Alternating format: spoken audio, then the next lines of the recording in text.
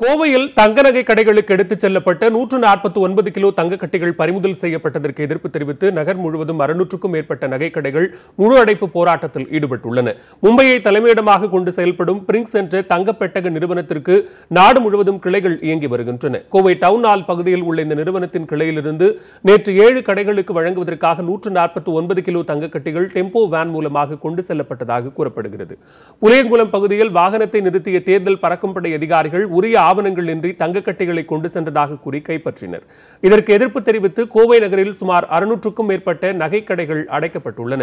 உரிய ஆவணங்கள் இருந்தும் அதிகாரிகள் தங்க கட்டிகளை பறிமுதல் செய்துள்ளதாக குற்றம் சாட்டிய தங்க நகை உற்பத்தியாளர்கள் சங்கத்தினர் தங்க கட்டிகளுக்கு முறையாக வரி செலுத்தப்பட்டுள்ளதாகவும் தெரிவித்தனர். அங்க ஆவணங்கள் இருக்கு. 7 டாக்குமெண்ட் எழுதுறாரு. முதல் டாக்குமெண்ட்ல 14 கிலோ, ரெண்டாவது டாக்குமெண்ட்ல 40 கிலோ, மூணாவது டாக்குமெண்ட்ல 3 கிலோ, டோட்டல் போட்டால் 149 கிலோ. 149 கிலோ அடிக்கி பார்க்குறாங்க. சரியா இருக்கு.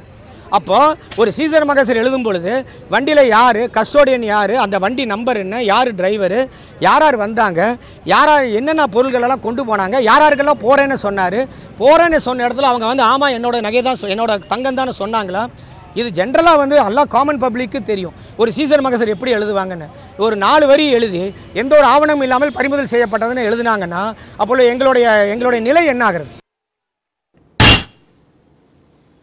தேர்தல் அதிகாரிகள் தங்களது கோரிக்கையை ஏற்று தங்க கட்டிகளை ஒப்படைக்காவிட்டால் காலவரையற்ற கடையடைப்பு போராட்டத்தில் ஈடுபட உள்ளதாகவும் அவர்கள் தெரிவித்தனர்.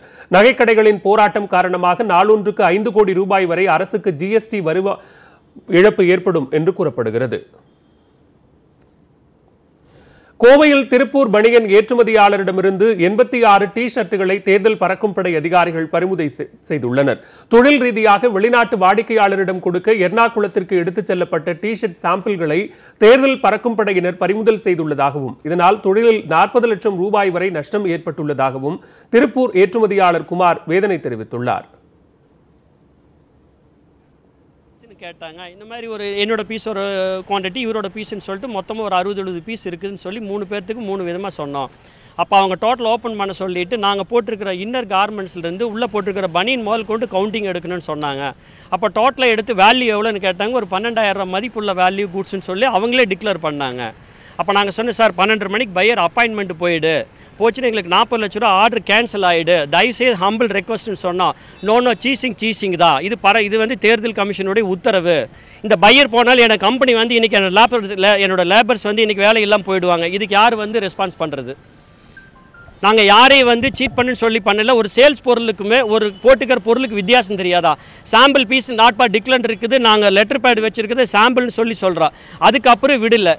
தேர்தல் கமிஷன் சொல்கிற ஒரே குறிக்கோள் 50 பீஸ்க்கு மேலே கொண்டு போகக்கூடாது, 20 பீஸ்க்கு மேலே கொண்டு போகக்கூடாது. அப்படின்னா இப்போ எப்படி நம்ம தேர்தல் முடிவு வரைக்கும் வந்து எந்த பிஸ்னஸ் பண்ணக்கூடாதா?